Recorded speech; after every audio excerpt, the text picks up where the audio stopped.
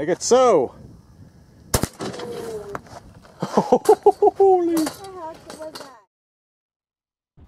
Hello everyone, this is Jeff of FUTILE Fledermaus. Several viewers have asked me to try to shoot a slug that is cube shaped. So we came up with this design. We call it the Borg bullet.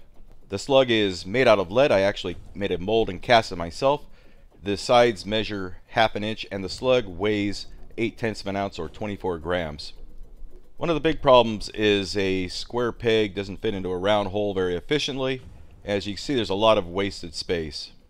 But since we're more concerned about the diagonal measurement, that's the largest size cube I can actually fit into a 12 gauge shotgun. I posted a photo of these slugs on my Facebook page last week, and it gave me a pretty good idea of what people thought a cube slug would do. Absolutely zero people said it would be accurate. Some people said it would become lodged in the barrel, and a couple of people said the gun would actually blow up. Now we will be shooting these through a rifled choke, so inside that shot cup, which is acting like a sabot, is the slug, and the edges of the cube are kind of acting like little rails. Very minimal barrel contact, but enough to create a spin. At least that's the theory at this point. So, in your mind, how do you think these will perform? Will we be able to hit the broadside of a barn with them? Today we're going to be shooting the Borg bullet at our first target over here, Gordy LaForgue. So, do you think Gordy can take the rounds or not? Nanu nanu. Nanu nanu.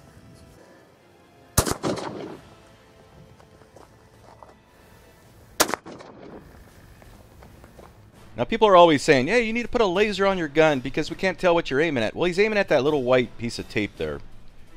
And he came extremely close to hitting it. Now the slug is tumbling at a very high rate of speed, but for a 15 to 20 yard shot like that, that's not bad at all. That's in fact better than some of the factory slugs that we've shot.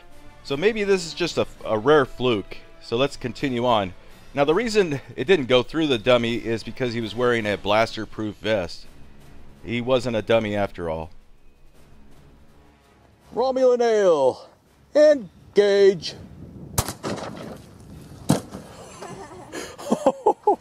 There was some antimatter in there.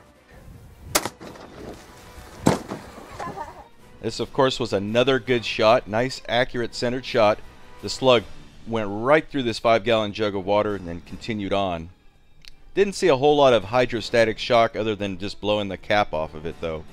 So maybe this is just another case of luck or a fluke, because a cube slug should not be aerodynamically sound and it certainly should not be accurate. And why hasn't the gun blown up yet?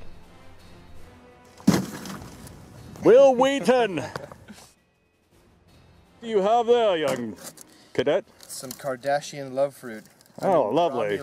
Romulan love fruit, excuse me. That was from the Kardashians. Engage!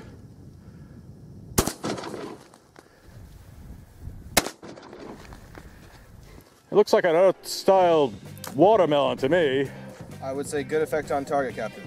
Now remember, I did that survey last week on Facebook and everyone's prediction was either disaster or just terrible performance. So if you're honest with yourself, you're probably as surprised as we were at the results of these things.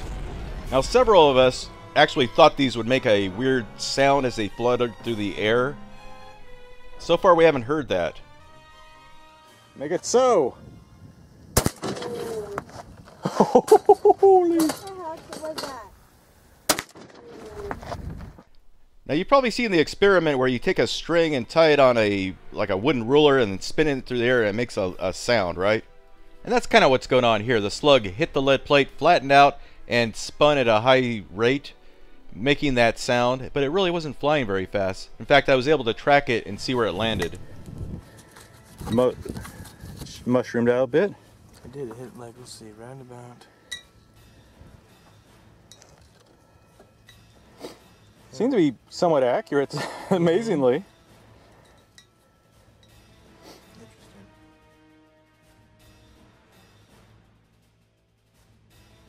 Is that Chakotay? Did you know that in real life he's a professional boxer? Is he really? Yeah. He's about to get rocked right now. He really is. He's also an actor. The last movie he was in He played himself in the Hangover. Cote! Go for it. Okay, that's not Mike Tyson. I was joking. So we got to ask ourselves, why are these accurate? That's because, first of all, it's made out of lead and it's very dense and it carries a lot of inertia. Also, they are symmetrical and balanced. So in many ways, you can actually compare these to a lead sphere, which is also symmetrical and balanced. And that is why, as odd as it seems, these are accurate. His head's backwards. So I found like this. Okay. Take them, Dr. McCoy. Oh yeah. You see that? Those You were scuff going for the marks? head, right? I was. I actually was. Okay. Let's try it again. Impressive. Impressive. Impressive. There you have it, folks. A functional cube slug. I don't know if anyone's ever attempted that. I bet they have, but probably won't find anything on YouTube. Now I wanted to show everyone how I made these slugs. I used this Durham's rock hard putty to make a mold, and it held up well to the heat, and me wrapping on it like that. I made a total of 12 slugs and then cherry picked the best ones that had the fewest flaws and all that. I just wanted to show the people that have donated and supported me on Patreon that I'm using their money for good things. I have a very small budget. It's all about using your creativity the best you can so that you don't have to spend that much money. That's my philosophy. Once in a while people will offer to send me stuff which is kind of expensive to ship. So with Patreon we can combine, you know, everyone's dollar and I can actually buy it on eBay or wherever.